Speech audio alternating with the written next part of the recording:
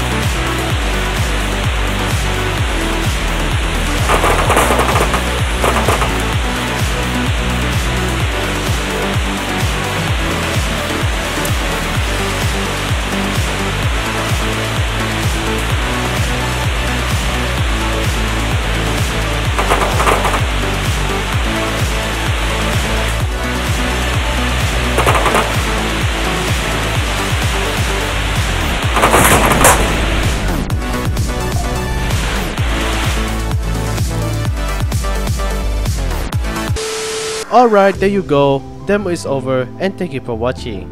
And some people might have said that why there are two different mechs that you built before this. Well, the first one, which I named Stubby Trooper, is a mech that fits in a building box, which is very useful, but not a bit good because it's still on the prototype phase. While the second one is the gorilla because of its big arms and because of its legs. Yeah, you could see that from the picture right here. It looks derpy, and also it has two different versions. One is the commander type and the one that has a minigun just like the serpent from the I forgot the anime, but anyway, I'm gonna show you right here in the screen. And the ironic part of this one, it was a bit far better than the heavy trooper because of its armaments and its weight. Yeah, that's all it was. It's a little bit better than the heavy trooper itself, which is, yeah, kinda ironic. So anyway, that's all and goodbye.